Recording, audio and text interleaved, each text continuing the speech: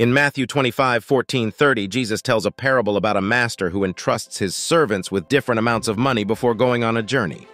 The first two servants wisely invest the money and double their amount.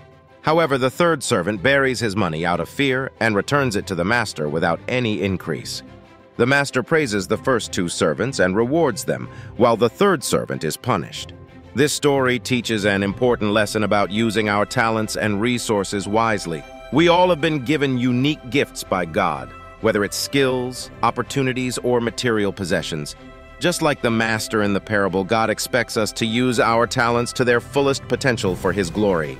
We shouldn't be afraid to take risks and step out of our comfort zones. Instead, we should embrace our abilities and invest them in ways that benefit others and further God's kingdom.